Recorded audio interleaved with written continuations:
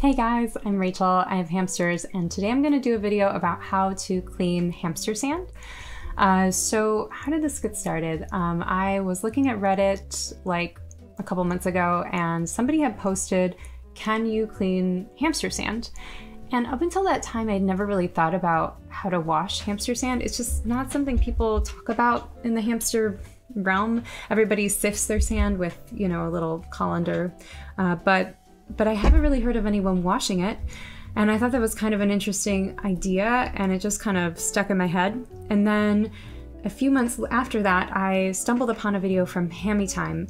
And Hammy Time, she, if you haven't checked her out, she's amazing. And I will put a link down to the video that I watched below so you can check it out.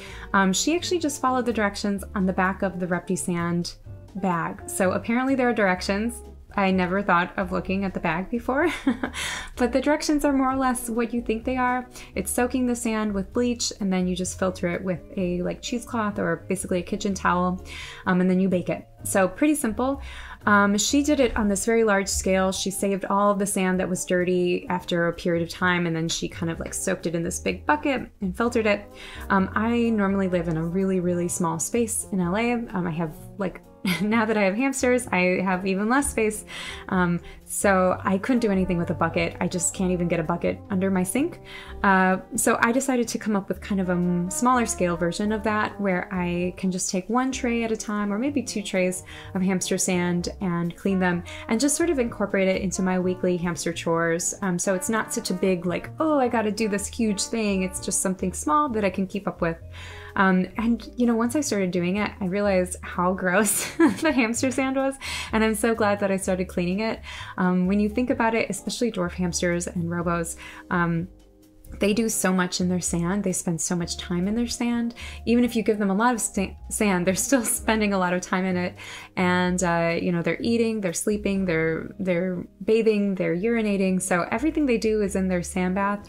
And even if you're good about sifting it and trying to keep it clean, I do think that especially the urine builds up. So I'm really glad that I started washing, and I hope this helps you guys if any of you are thinking about doing it. And if you already have a method, I would love to hear from you. I think it's interesting that this is just not something that I hear people talk about, washing their sand. I hear people, or I see or hear people say they sift it or they replace it, but I haven't really heard people talk about actually washing it. And it makes sense. I mean, it's something we can wash. It's more eco-friendly and also budget-friendly. You don't have to keep buying sand. You can just reuse the sand that you already have, because sand really should last. There's no reason you should throw it away. So, yeah, I'm very curious to hear from you all, and hopefully this helps you. So let us begin. All right, so step 1 is to just go ahead and sift your sand. So this is a big sand bath from, I believe it's from Steven. He's one of my robos. If you watch my channel normally, he was my first robo. And yes, my true love, little Steven. So Steven does urinate in his sand, although he's kind of sporadic about it. It can be in different places, so I constantly have to check all over to see what he's up to. Sometimes I also think he does it like that because he's trying to mark. I do notice that he tends to kind of urinate kind of all over his cage, and I do wonder if that's sort of more of a territorial sort of thing. So anyway, once I sifted it, I just put it back in there so I can begin the cleaning process. So you're gonna need a bowl and that sifter, and then some sort of cloth that water can go through. This is like a washcloth. I think ideally if you had a more lightweight towel, like kitchen towel, that might work better. But this was fine. Honestly, it worked fine. It's what I had. And then I just ran some water over it, and I let it filter through.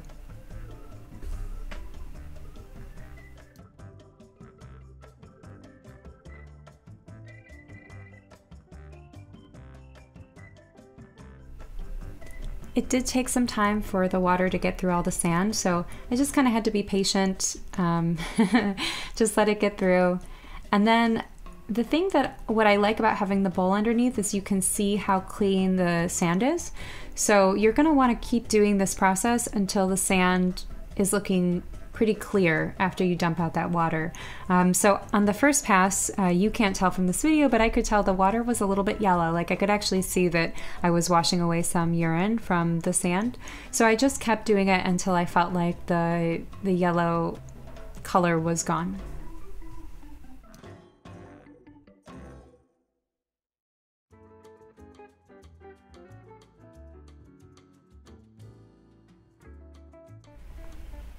So once you've washed your sand until you feel that it's clean and you're noticing that the runoff is clear, you can go get your baking tray. I lined mine in some tin foil because I just thought it'd be easier to clean up.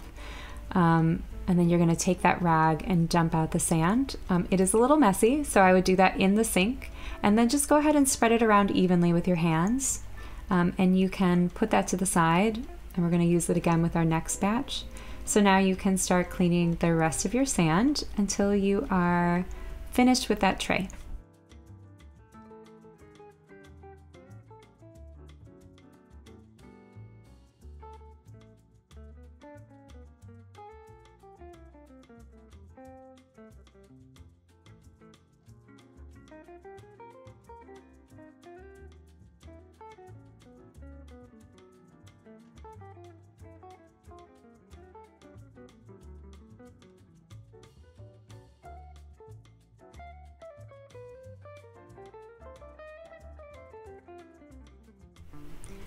So of course you want to preheat your oven. I baked my sand at about 300. I thought it was 200. Sand is pretty resilient. I didn't want to overdo it. I was a little nervous. So I think, yep, I went with 250. But I think you can push sand up to 400. I just was being a little bit careful, and also I live in LA, so I didn't want to overheat my kitchen. But basically anything over 200 should be safe to disinfect anything that's in the sand, so it just might take longer if you put it on lower heat. And then you can go ahead and put that in the oven.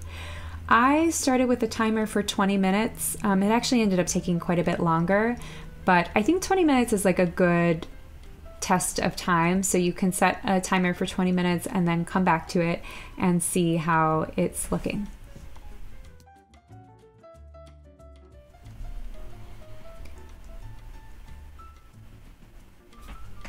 All right, so this is after the 20 minutes. You can see that it's dry, but it's starting to dry, but it's not really dry yet. I actually think this is a good part of the process, is to mix it up every 20 minutes and get rid of those clumps, because it will probably dry in some areas and then be wet in others.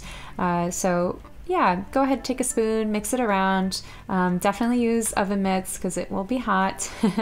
And then you can put it back in the oven for another 20 minutes and keep checking on it until it seems thoroughly dry and ready to use. In the meantime, while your sand is baking, you can go ahead and clean up the mess from cleaning the sand. So first I started by cleaning the sand tray. I figured if I'm gonna clean the sand, I may as well give the total situation a wipe down, so that way he can have a fresh start. And then I went ahead and cleaned the rag that I used, and there was a lot of sand left over on that rag, so I actually saved it and added it to the pan. I didn't want to waste too much sand there. And then just cleaned everything out. If I didn't say this before, I did use a clean rag. I know it looks a little dirty because it's a rag, but I did use a clean rag. It's important that whatever you use, your towel, your rag is clean, because you don't want any cleaning solution to leach onto the sand.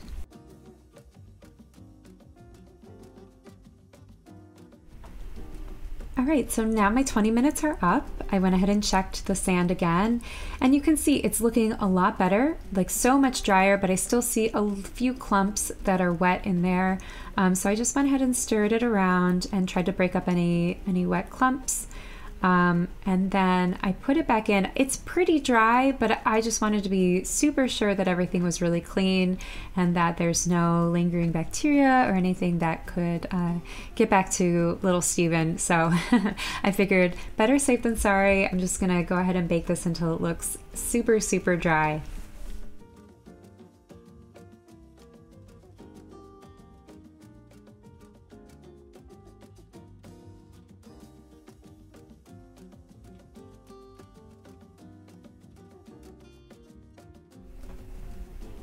All right, so here's my final sand. As you can see, I let it dry for a while, so it's totally cool. If you know, you definitely don't want to give your hamster hot sand. So if you can't touch it, your hamster can't touch it. If you're gonna do this and your hamster only has one sand bath, I would probably do this early in the morning so you have a lot of time before your hamster wakes up, before they get their sand bath back. So this is a great Saturday or Sunday chore when you have the whole day to kind of like hang out, you know, let that sand get really nice and cool, and then you can pour it back in there.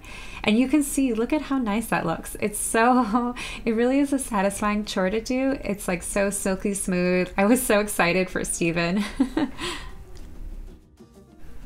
Well, I had hoped to end on a beautiful video of Steven bathing in his sand. It is really hard to get a video of him. He is very shy. Even getting him in this cup sometimes is difficult, but I did manage to get him to the playpen for a little bit of time the other day, and he seems to be enjoying his sand as usual, rolling in it, eating in it, you know, doing everything in it.